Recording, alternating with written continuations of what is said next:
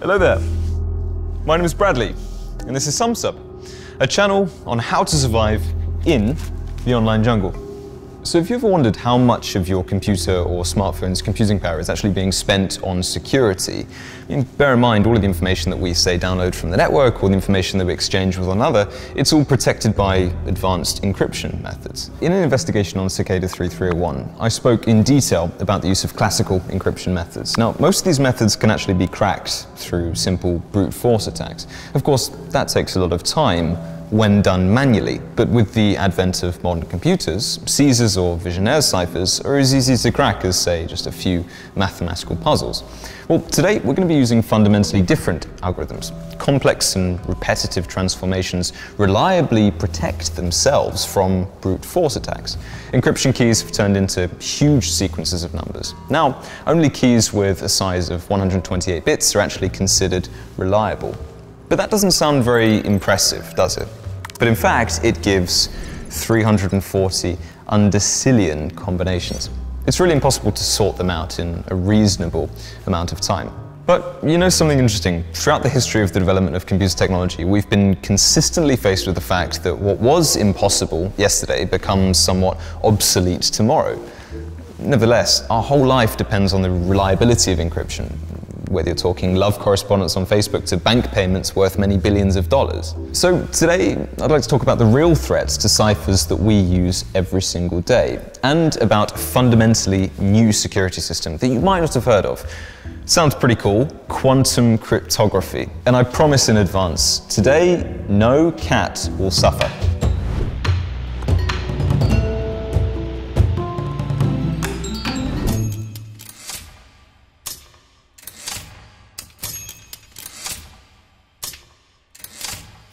Well, let's start with the simplest cipher.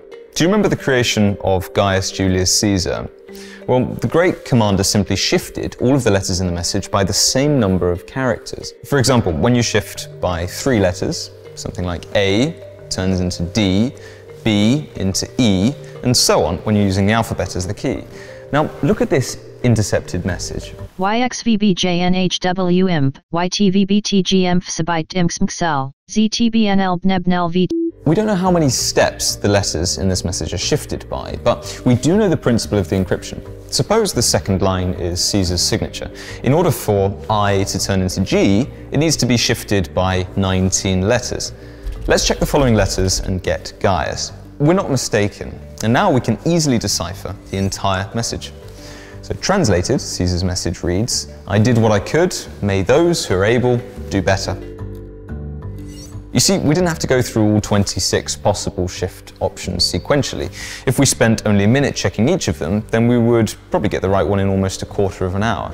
And so we cracked this cipher in just a minute and a half, all without even knowing the original language of the message itself. Piece of cake, Quill. Now, an interesting question remains. Is it possible to make this cipher more reliable? Yes. For example, you can complicate the key. If we agree that the letters in the message will shift by the number of letters in the key, it will become much more difficult to reveal the cipher itself. So let's encrypt the word Caesar. C is the third letter of the alphabet, so we'll shift it by 3 characters. A is the first, so we'll add 1 step, and so on. As a result, we get an incomprehensible AKI. And now let's apply that same principle to the original message. You see, here it's much more difficult to decipher it. And please note that the word Caesar was actually encrypted differently to last time. The changed number of letters before the initials is actually to blame here. Our key is shorter than the message, and we have to write it down again, and again, we have to encode it. The number of letters in the message will change, and the initials themselves will also change. Ideally, if a key has the same length as a message, the cipher will be impossible to find. Each letter will move to its own step without repetitions and patterns. And even knowing the encryption principle won't help at all to crack the code itself. We have an excellent and reliable algorithm. Why don't we just use that? Well, it's all about the key. Now, in order for the recipient of the message to be able to decrypt it, he or she, they must have the same key as you. Now, In addition, the keys must be changed after each use. Now, if you're often meeting with the addressee, then handing over the keys really isn't a problem. Although, then it's probably easier to just send messages without an encryption in the first place. You can actually act like real spies and stock up on a supply of keys in advance. And this is called a one-time pad. Now, indeed, you will need to meet in a safe space, but just once. And then you'll use such a page of such pad to work with codes and immediately destroy it after use. Now, that is reliable. But it's inconvenient. The keys run out quickly, so this method only really works for rare communication sessions and small messages.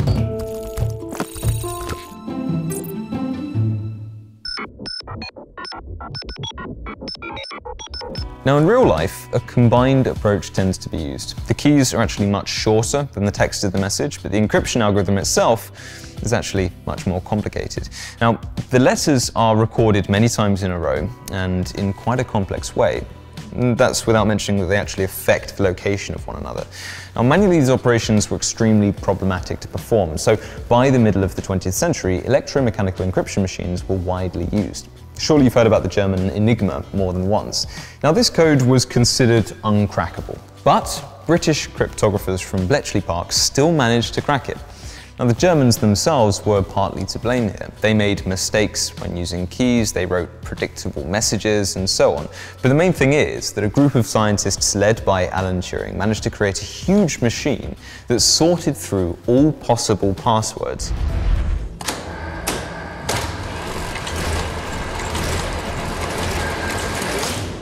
You can see here, this is Alan Turing's machine. A 3-meter cabinet filled with wires, electric motors, and relays. The brain of the machine is 108 rotating drums, which imitated the Enigma encryption disks. This machine was going through several hundred possible combinations every single minute. The disks clicked like the clockwork mechanism of an explosive device, so the machine was actually called the Turing bomb.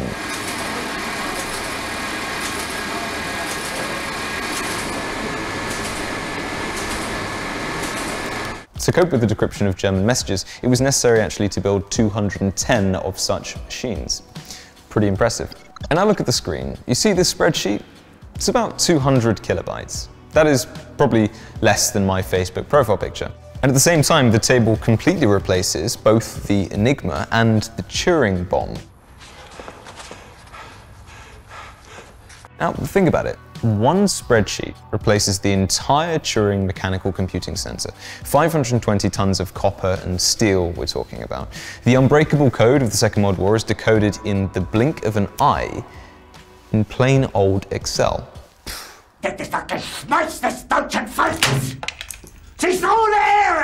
Of course, since the time of Turing, new encryption algorithms with secret keys have also appeared. And these obviously have their advantages. They're the fastest and easiest to implement and are quite reliable when using long and random keys. But unfortunately, they're completely unsuitable for a modern network. Just imagine that before making a purchase on Amazon or subscribing to Netflix, you would have to go through the procedure of obtaining special, unique keys. And you'd have to all do it offline, by mail or courier. E-commerce would look very different, and I think Jeff Bezos would not have a chance of being in space.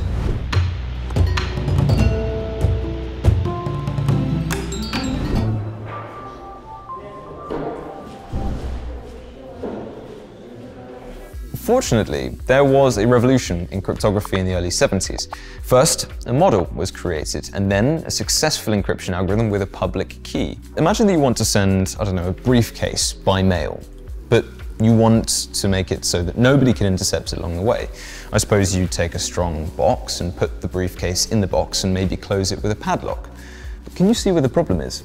Well, without a key, the recipient of the parcel will not be able to open the lock. If we don't have the key, we can't open whatever it is we don't have that it unlocks. So what purpose would be served in finding whatever need be unlocked, which we don't have, without first having found the key what unlocks it? And if you're afraid to actually send the key with it, what should you do? Well, everything's pretty simple. You send a briefcase with a lock, and you keep the key for yourself. Now, when that briefcase arrives at your friend's house, he will not try to open it, but instead, he will add his own lock onto the briefcase, and he'll then send it back to you. When you receive it, you'll remove your lock with your key, and now the briefcase remains locked only by your friend's lock. So you send it back to him, he'll unlock his lock, and then that's done. The case traveled 3 times, but you managed to ensure reliable transmission of the contents without having any information about each other's keys. Now, obviously this idea is great, but, well, it's pretty mathematically unrealizable. It's impossible to decrypt a message with one key bypassing the second encryption. Unlike the lock on the case, each encryption changes the contents of the package itself. But the story of the briefcase inspired mathematicians, and they began to look for an analog of the system with 2 independent locks. The research resulted in public key encryption systems. Now, in such a system, each user creates 2 keys at once. First, a secret one, which will be only used by its owner. And this key is generated based on a random set of numbers, right? And then a second key is paired with it, which can be published in open form. Now, only one public key can correspond to one private key. And it's easy to calculate the public key, but it's almost impossible to find out the private key from it. And this is somewhat similar to exponentiation. You could probably square 17 in your mind, but you wouldn't be able to swiftly find the square root of 5,832. We've already talked about such algorithms in a series dedicated to cryptocurrencies, so rewatch that if you forgot about it. So now I've got a pair of keys, secret and public. Now when someone wants to send me a message, they encrypt the text using a well-known key, but it can only be decrypted with a linked secret key. Returning to the analogy with locks, it's as if I sent a bunch of locks to everyone in the world, right? And they're all opened locks, but they don't have keys. Now, if you want to send me a parcel, simply put one of these public locks on it. Now, no one else will be able to open it apart from me because I have the master key. Now, you use this exact thing hundreds of times every day. Now, every time you visit HTTPS websites, you see that lock on the address bar, right? Perhaps if you're connecting to Wi-Fi or entering a PIN code at the payment terminal, you're using it. Now, programs on your computer or smartphone constantly exchange public keys and use them to create secure communication channels. But there is a fundamental problem with this algorithm. To actually generate the keys, the task of decomposing huge numbers into a pair of prime factors is most often used. And for cryptographic tasks, numbers with several hundred characters are used. Now, to quickly sort out the multipliers of such a number, that's an impossible task, even for modern supercomputers, and therein lies the problem. So there's various shortcuts that people found to quickly be able to determine whether something is a prime number, but no one has found a shortcut to be able to find the actual prime factors. Fortunately, we're not talking about only the computers we're familiar with, well, those ones with binary architecture.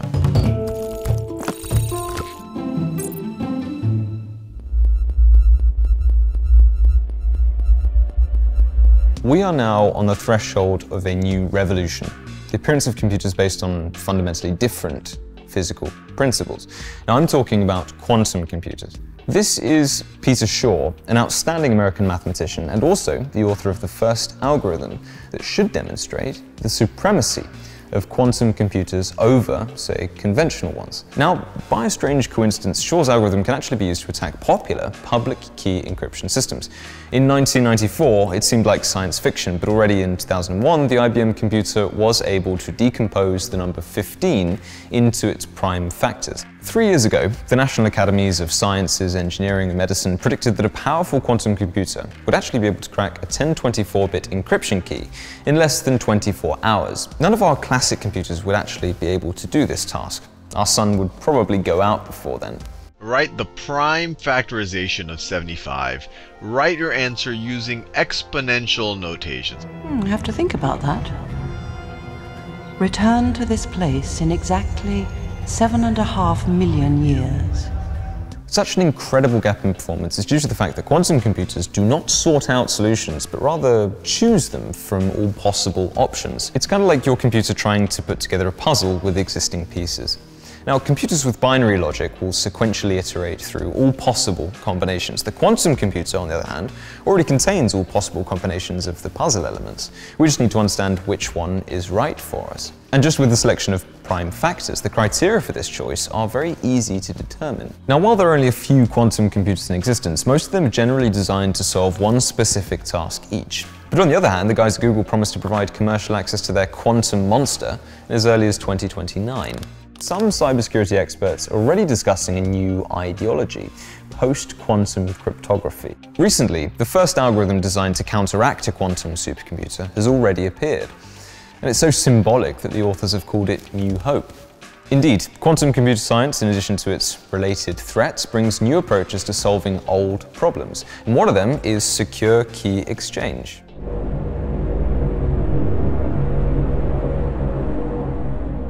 Now, although the name of this technology again uses the word quantum, it's not related to quantum computers. At the heart of this technology is another concept of quantum mechanics, the fundamental fragility of the photon. Take a look at this ordinary Sumsub ball. Regardless of whether I'm looking at it or not in the room at all, this ball will still be lying in exactly the same place. But with elementary particles, everything is not so. For example, a single photon can fly through two different slits at once. It can emit high and low energy at the same time. It can rotate clockwise and counterclockwise at the same time. And before we try to measure these quantities, you need to understand the particle has all of these properties. This cocktail of states is called a superposition. As soon as we perform a measurement, the superposition disappears. The particle goes into one of the probable states, and it's no longer possible to return the particle to the superposition states. And this is an irreversible process, right? It's like bursting a bubble of soap.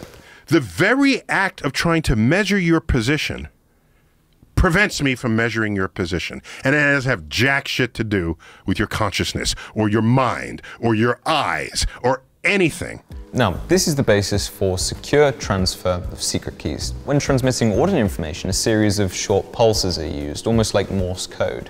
When the transmitter is working, it's a 1, and when it's not working, it's a 0. Standard binary data. But for quantum transmission, individual photons are actually used, each of which carries much more information. Firstly, a photon can have a horizontal or a vertical polarization. And these effectively make up our zeros and ones in our system. And secondly, when transmitting data, you can actually rotate the polarizer at an angle of 45 degrees. And these two positions of the polarizer are called bases. Now, the sender of the secret key will randomly decide to use a straight or diagonal basis before each new character. The receiver of the message will also randomly set the basis before receiving a new photon. According to probability theory, their choice will coincide in half of the cases. The rest of that information will be lost. After the end of the key transfer, the recipient will tell you which bases he used to decrypt the key. The sender will then compare them with their results and tell you which bases were chosen correctly.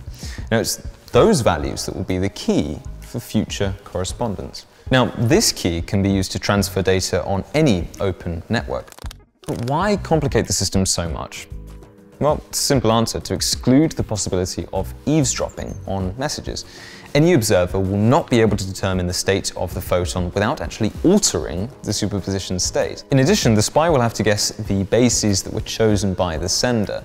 As a result, if the recipient's error rate increases to something like 75%, well, the key will be considered compromised, and it will be transmitted through another channel. What gets interesting with quantum communications is whenever we add an eavesdropper into the mix. I'm going to shift this equipment in here, which is going to simulate an eavesdropper trying to listen in on our conversation. Whenever the sender receives a message, you'll see both lights light up on the detector.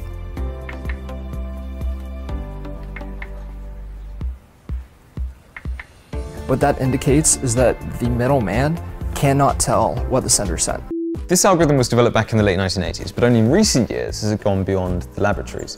Now, today, quantum communication lines are being experimented with in Europe and America, and China, well, they launched their first national network this year. 4,600 kilometers of fiber connected about 150 different banks, defense enterprises, and government agencies. The encryption key transfer rate was 47 kilobits per second. And that's quite enough for streaming encryption key changes.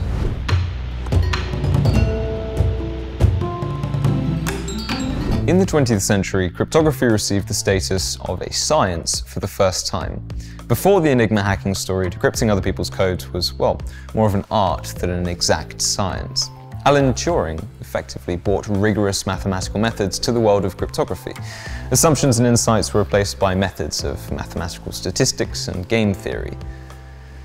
Now, the volume of transmitted data is growing faster than the computing power of computers and also the bandwidth of networks. And therefore, the problem of optimizing encryption algorithms is becoming more and more serious. In addition, the advent of quantum computers threatens to leave behind usual methods of encryption, such as public keys. Now it's time to think about fundamentally new algorithms of the post-quantum era. I'd also recommend taking a closer look at the shares of quantum network providers. Well, ladies and gentlemen, it's been swell. My name is, of course, Bradley, your reliable guide through the bewildering and wild winds of the worrisome online jungle. I'll see you in the next video. Have a good one.